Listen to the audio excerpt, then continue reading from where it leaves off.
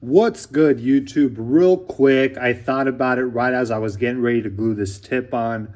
A lot of people were asking me in my previous how to install a tip video about the digital readout machine that allows me to know how much I'm taking off the face of the ferrule. Well, this is the tool I was talking about. It's from Unique Products. I got it on Unique Products' website.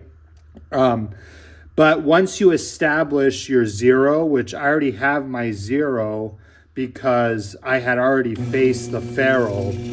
As you can see, it's barely skimming it by. But what I'm gonna do, I mean, this tool allows me to, when I unlock my feed, it allows me to bring it in 1,000th or 2,000ths or however much. I know exactly how much I'm gonna be taking off. As little or how much or how less.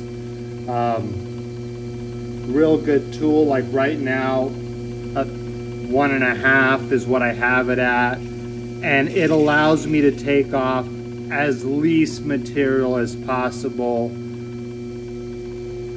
while allowing a good face. And then my tip, whatever, after I scuff it, I know that I have a good face because it butts up real nicely. It doesn't rock back and forth. And that's one of the keys to getting these tips to not come off is if you have perfectly flat surfaces that come together, it's going to allow for that glue to adhere even better. All right, guys, take care, everybody. Peace.